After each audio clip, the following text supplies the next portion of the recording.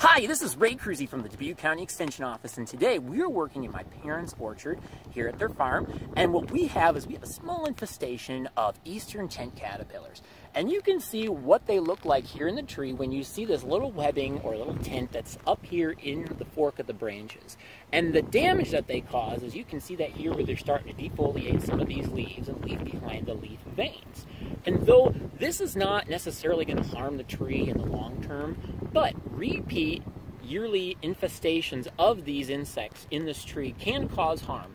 And so, though that's not very likely in this tree, we just want to take some extra steps to ensure that that doesn't become a problem in this orchard that we have at my parents' place. So what I'm going to show you here is a very easy way to control them. It's not necessarily with sprays, it's simply by wiping them out with a paper towel. And I'll show you that here.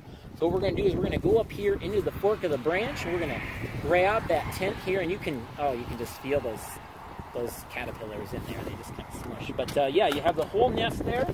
Just throw that in a bag to dispose of. And yeah, just wiping them out of the tree there is just as easy as pie. And you just finish cleaning that up in there and make sure that all the little individual caterpillars are smushed and taken out of there. And dispose of the little insects. And there you have it. Control of eastern tent caterpillars in a fruit tree in the home orchard setting. This is Ray Kruse from the Dubuque County Extension Office. Happy growing, everybody.